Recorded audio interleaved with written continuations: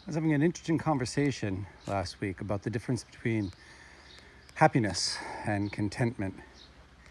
And the truth of it is, I think I'm nearly always happy. Obviously, I have grumpy times like anybody, but they're rare. And my default, I think, is happy. My mom says I was a happy baby. But conversely, I don't think I'm ever content, or hardly ever, fleeting. There's always the next thing to do, the next project, the next horizon to reach, the next project to plan. And I don't know, it's just how I'm wired. My dad was the same, actually, or is the same. So anyway, I'm on to another project, and that is to extend the walkway. These are some of the large-ass Iwahuni Ishi I received.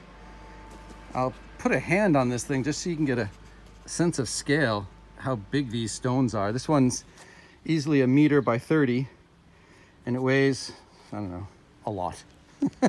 More than Kimberly, probably more than 2 Kimberleys, I think.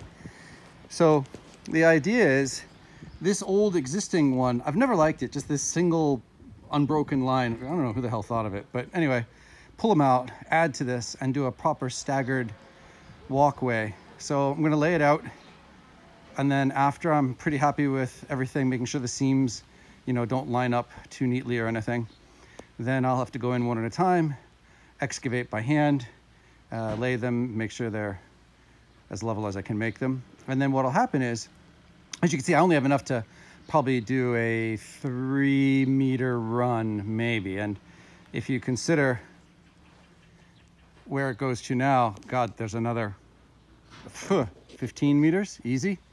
So the idea is that as these stones come up, sadly, from when mostly other people break down old buildings they don't want anymore, the fools. But happy for me, because my main stone conspirator, Tanaka-san, is always happy to drop them off. So load by load, I'll just keep extending. And, it'll follow this general path. Keep you guys up to date as I go, but that's me.